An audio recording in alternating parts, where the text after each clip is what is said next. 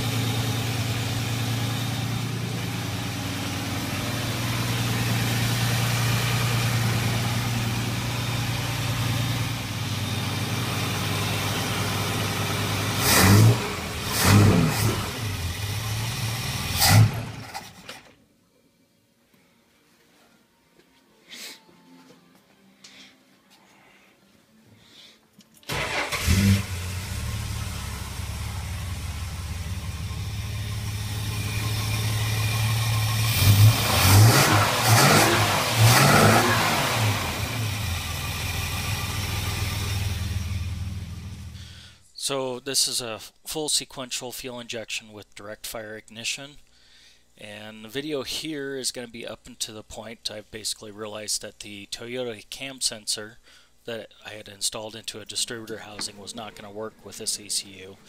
It gives an analog signal, ECU just wasn't happy with it.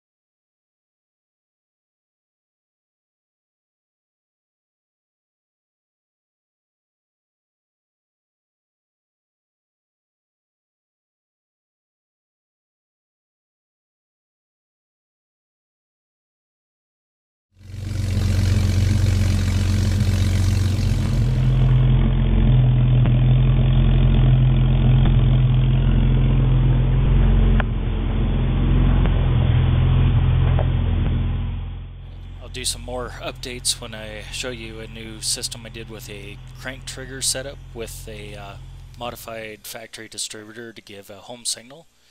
And thanks for watching.